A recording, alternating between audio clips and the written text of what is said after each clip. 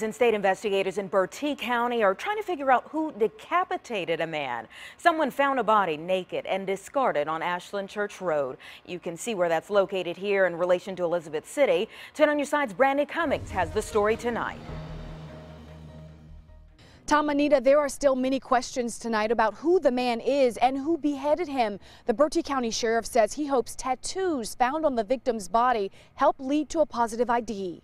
A little uneasy. Becky Carter has lived on Ashland Church Road in Bertie County her whole life. She knows everyone who lives in the other 5 houses on the street. She finds it hard to believe what deputies say a man found across the street from her home. Disconcerting that something like that could happen in such a peaceful rural setting. Carter says deputies spent about 5 hours on her cousin's land.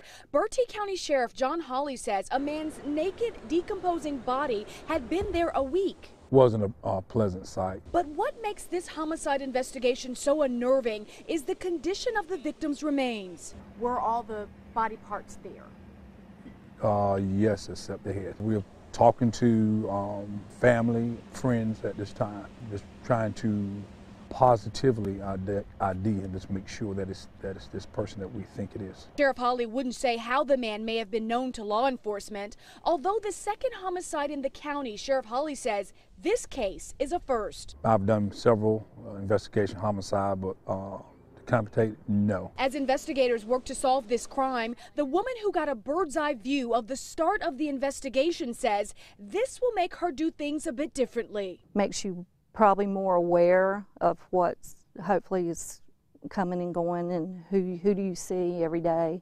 The Bertie County Sheriff's Office is now working with the SBI trying to solve this crime. They're asking anyone with information to give them a call. In Bertie County, North Carolina, I'm Brandi Cummings, 10 on your side.